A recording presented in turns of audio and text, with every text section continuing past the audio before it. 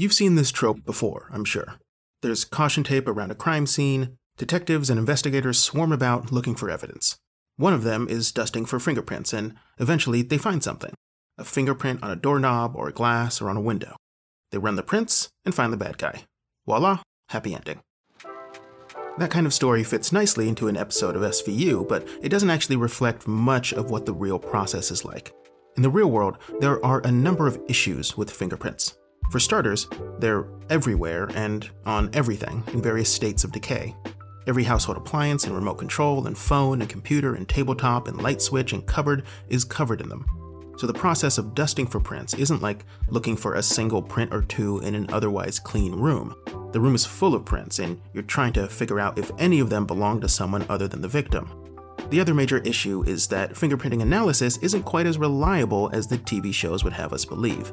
In recent years, there's been a lot of pushback from the scientific community on whether or not the practice actually yields reliable results at all.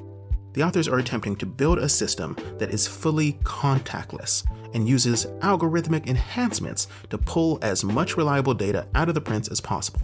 This is in the hopes of building a system and technique that is less likely to damage existing prints, more likely to preserve forensic integrity, and can be used by any layperson.